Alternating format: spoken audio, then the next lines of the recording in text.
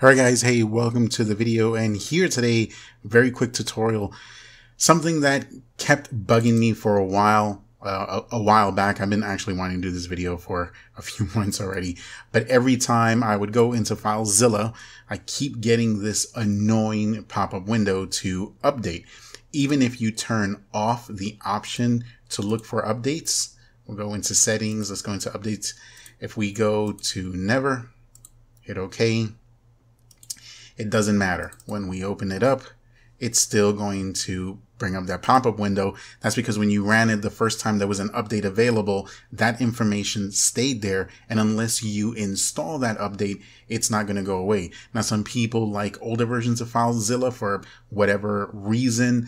Maybe the newer versions don't work right for them, or they just don't like them for XYZ reasons. So they revert back to an older version. But of course, it's going to ask you for an update. When you click that never selection, it's still, that information is still there and it's still going to pop up. So here today, we're going to get rid of that pop-up, and we're never going to get a pop-up ever again. I'm going to show you how it's done and how you can also go back and update it very easily if you change your mind. So let's close this.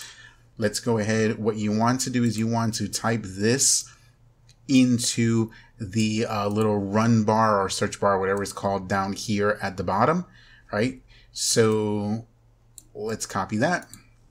Let's bring it here. Now I'm going to show you the other way to get to this. We'll paste it and then just press enter.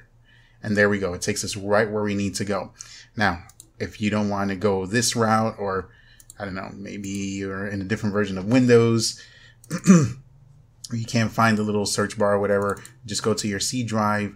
Let's go to users, go to your user here, and then go into the app data folder. If the app data folder is not available, just Google how to get to app data folder or how to access hidden files, because it's a hidden folder. But bringing them up is fairly simple, but that's a different tutorial.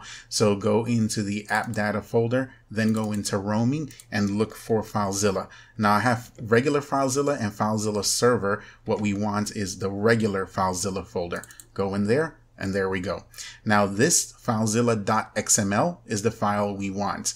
We're going to edit it with whatever Notepad program you want. Notepad++ is best because it sets everything up here nice and clean and in order. So we're going to scroll all the way down till we get right here. As of right now, it's about line 63 or so. Now what we want to do is up here where it says update check, make sure that does say 0, which as of right now it's in line 60. Then we're going to come here to where it says update check new version. Okay. And right here where it says nightly, we're going to start right from that letter N, and we're going to delete all of this stuff. So this is basically all the, the log that explains what's been done in the updates and all that stuff. The update log, we're going to delete all of this. Just get rid of it. We're almost there. So once we get to right here, we can go ahead and delete all that. You see, we're right where the settings ends. So we will go ahead and just delete it all. And that's it. Now let's just save it.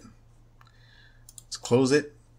And now when we open up FileZilla, no more annoying pop-up window. If you ever want to update it again, all you need to do is delete this file, rename it or move it. Let's move it to the desktop.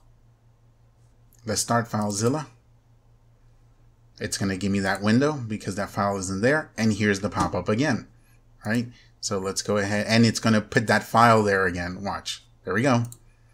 So now if we delete that newly made file, let's put our modded one back, or our altered one back. Now when we open it, no more annoying update pop-up window. And that's pretty much it. That's all you got to do. Thanks for watching the video, guys. Don't forget to subscribe if you haven't already.